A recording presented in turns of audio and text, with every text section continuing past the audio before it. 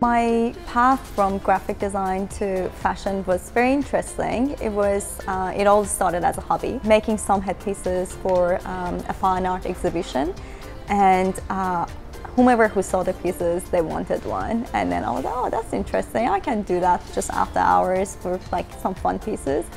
And then I entered Sydney Carnival, and I won the first prize for the Milliner, and then there were people asking for cars, where's your studio? And I was like, I don't know.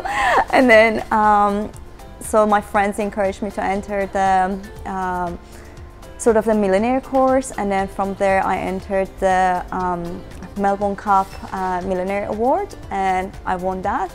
And everyone was like, what's Studio Aniss? Who is she? We've never heard of her. And it was just like all straight first year.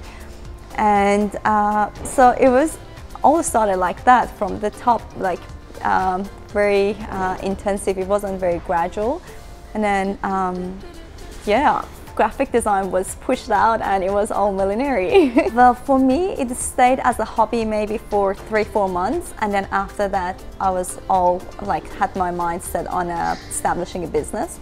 It's great to focus on your skills, but you have to stop at some point and you have to sort of think about how to structure your business, your operation, and your sales. So it was like, for me, the time that I enjoyed it as a hobby was very short.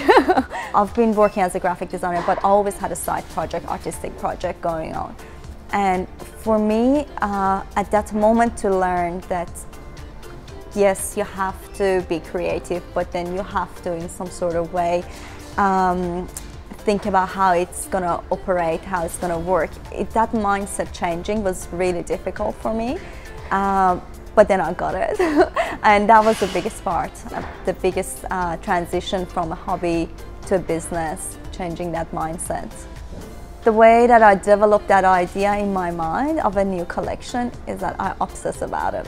I always have some ideas brewing at the back of my mind. Something I see, it can be in a theater, it can be in an opera, wherever. It just like something clicks and I just keep it in mind, and maybe I think about it 4 months or something until the time for making the collection comes up. And also the trend is a big part of designing a collection. But for me, I never can jump on the train of the trend and just make whatever is out there. No, it has to have the Studio Aniss handwriting all over it. So that's really important for me.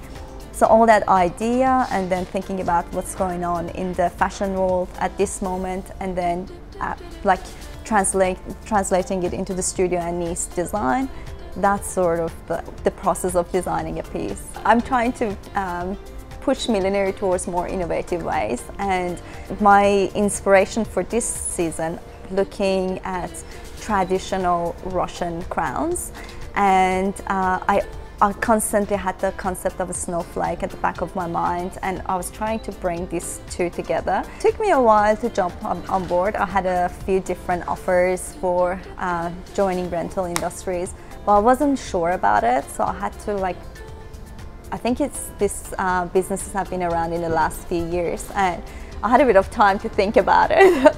And now I'm thinking about it, I love it. It's just a fantastic concept from looking at it from the perspective of the fast fashion's impact on the environment, and the concept of sharing the clothes that, it's just that you're going to wear once and you want to look fabulous one night on that event.